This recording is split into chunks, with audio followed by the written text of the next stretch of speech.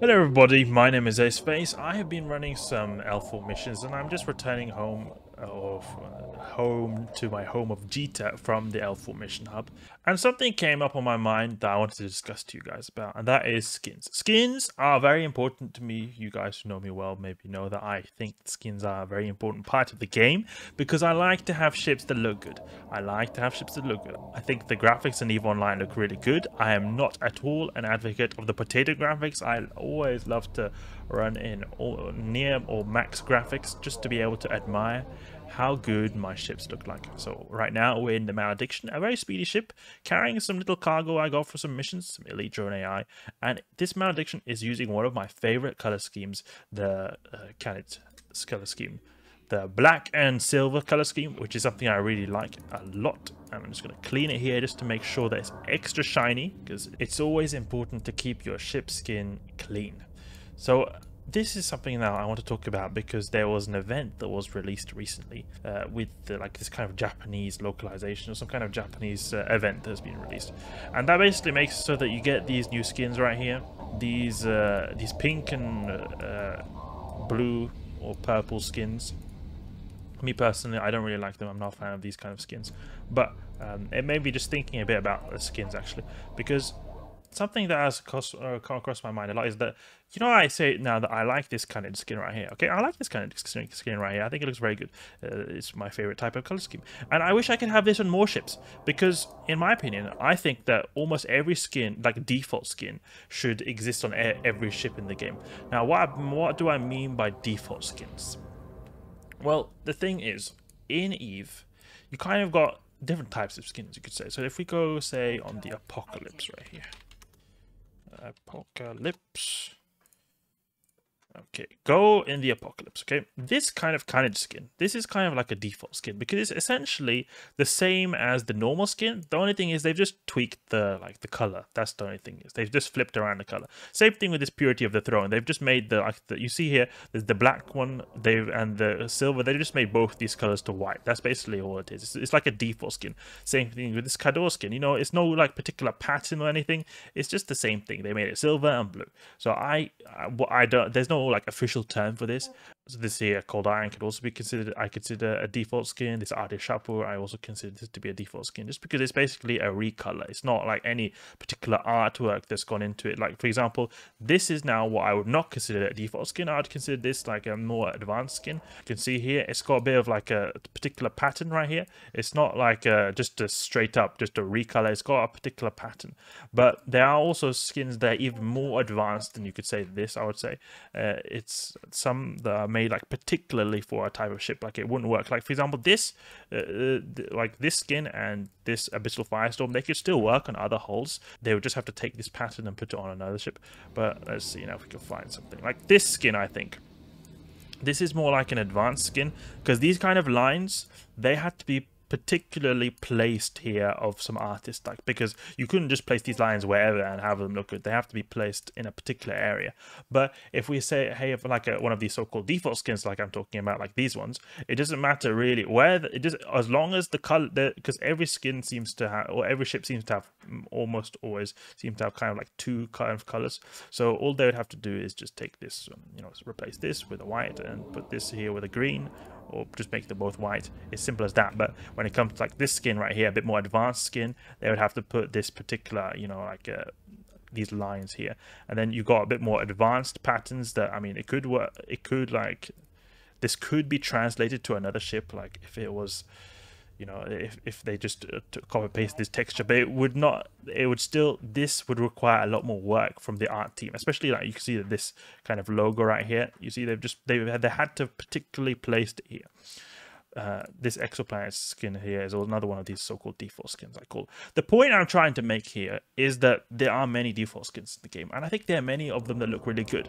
Carnage skin is one of those skins I think that look really good. And the thing I do not understand, okay, this is what I really do not understand, is why do these default skins not exist on all other ships? Because they do exist in the game. these skins do technically, like, they kind of exist in the game. It's just they're not like here as a skin.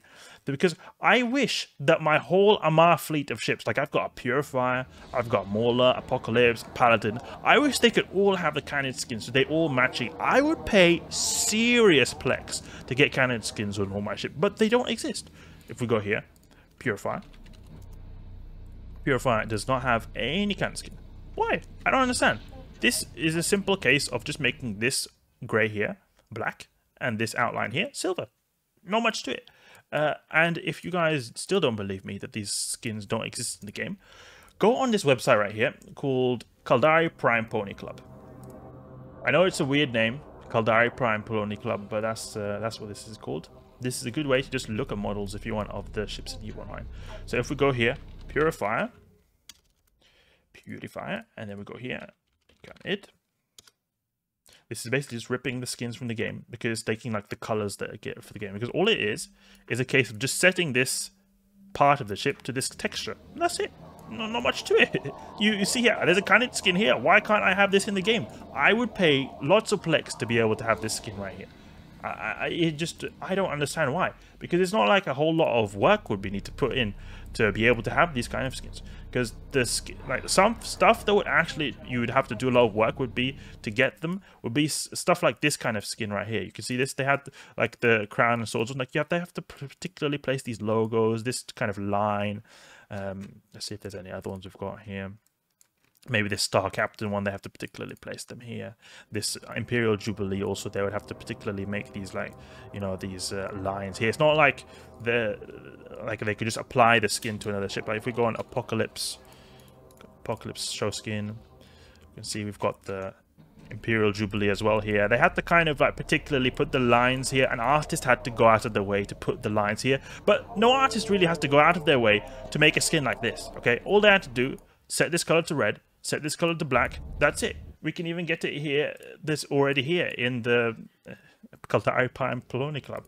We can, and the thing that also baffles me a lot is why do we not have a kind of like a skin market?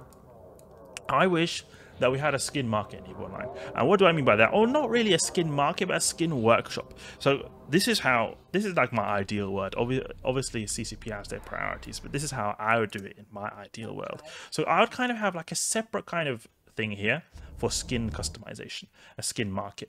So what they would do is you could kind of have like sort of 3 tiers of skins. So you could have default skins like this, and you could then set it to a particular color and then save that and put that on the market as that design, or save it somewhere. So you can browse through different people's like collection of skins, and you can maybe have a default skin go for like 50 plex or something like that. And because this can easily be customized, like I don't understand why this could be easily customized by real players to make a skin like this. All they have to do is have like a color slider and just one on the secondary color and one on the primary color, and maybe one for the logo, because you can kind of affect the logo as well. I don't think you can do it here, but I think there are some. It's just like it's just a decal right here. You could change this logo as well if you want. The Purifier actually always has this logo for some reason. It doesn't matter which skin you have, it will always have this logo here.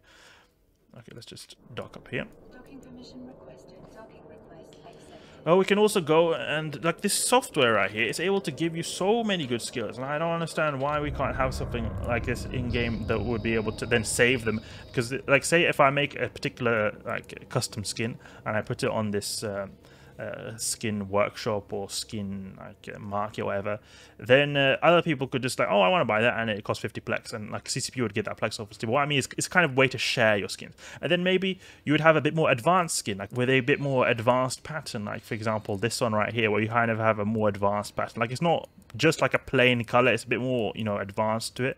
And then you could also, this could then maybe go for, I don't know, let's just say 100 plex, and then you would have this kind of skin, which would be like an advanced skin, like a really advanced skin, or maybe it would go for like, I don't know, 150, 200 plex or something like that, and you could like probably like set the, you know, lines or by yourself as the player. And this is actually possible. CCP was planning on doing this at one point, but they decided not to do that. But the main thing for me actually is just I wish you could have different default skins, but there was actually in the works at one point of CCP doing so that you could have a customization of skins in game, and I'll show you this, guys, right now.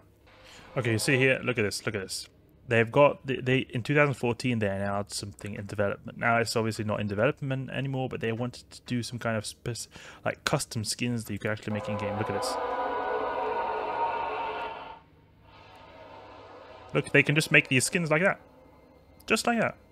You can make your own skins. Look, it's just the amazing things you could do. It's like, you know, in many of these racing games that you could like paint your cars and that kind of stuff. I wish you could do that in EVE Online, but unfortunately, I guess CCP had better things to spend their time on. But I would have. It's just the thing is, I can imagine me using so much Plex to be able to actually, you know, make these custom skins. Like you can make each custom skin, you know, if you want to get it, you have to pay like 50 Plex or something like that. And I would have done that on all my ships because I would have loved my ships to like match each other. It would have been just so much Plex. And that's just me. I mean, imagine people who are much rich. I'm not even particularly rich. There are people who are much richer than me in EVE Online, actually. So I would have just really loved to be able to have that. It would have been so nice, and unfortunately it doesn't exist. I really hope CCP decides to one day develop this, but I don't. I'm unfortunately not having high hopes for that. You can also see here there was actually some guy on Reddit. He actually posted this a while ago. This was 5 years ago, but this was actually when there was some glitch that you could have any skin on any ship. So this guy even had a Nyx in a Blood Raider skin. You can see here, this is now the old Blood Raider skin. The Blood Raiders, they used to look a little bit different, I think, but you can see, hey, you just added a Blood Raider skin to his Nyx like that, even though it isn't even an Armor ship, so it wouldn't make any sense that you would be able to have it, but you know, you can add it there. So that's just a bit of my thoughts on skins. I wish they could exist. I wish there was a way to just share custom skins. At the very least, I wish we could have default skins like this Canid one, or you know, this Ard Shapur or Cold Iron, or like I wish I could have every ship could have Cold Iron. I wish every ship could have Purity of the Throne. I wish everything could have Rata Sunset. Like it can be there, but there's for some reason they don't exist there actually. Actually, now I just remembered something. There was a Q&A. I asked CCP actually, why can't we have all skins on every ship? And they said, oh, we're gonna mix up the Tech 2 variants with, you know, the Tech 1 variants. Like for example, the Mauler. If you've got the Mauler right here, go here, Mauler, right? If this had a kind of skin, it would look very much like the Sacrilege, this ship right here. But I don't see why you wouldn't be able to have that. I mean, it will look similar, right? But the Sacrilege still does look a little bit different. And even then, there are many skins that look exactly the same, or many ships that look exactly the same but are different ships. For example, I mean, we could just go on the what was it now? I think it was the Redeemer. It has an EOM skin. It looks, you know, it looks like this EOM skin, right? And then if we go on the Armageddon Navy issue, it looks the exact same. There's actually no difference. It looks exactly the same. At least the Sacrilege and Mauler, they have those like extra turbo engines or something like that that differentiates them a little bit. So that even if they did have the same skin, you could still tell it's Sacrilege because of those extra engines here. So honestly, I felt like that was just a reply that they don't want to work on it. Not that it actually wouldn't be a good idea, because I think it would be so good. So much Plex would be spent on these kind of skills. I'm telling you guys, so much Plex would be spent on these guys just to allow all these like basic skins being on most ships. All right, that's enough for now. That's enough for now. Discussion on skins right here. Let me know what you guys think about skins. Do you guys think that there should be some kind of way to have custom skins in the game? I really would love that to be the case. I would use so much Plex. Hope you guys enjoyed this video right here, and if you did, please leave a like and subscribe. I'll catch you guys later.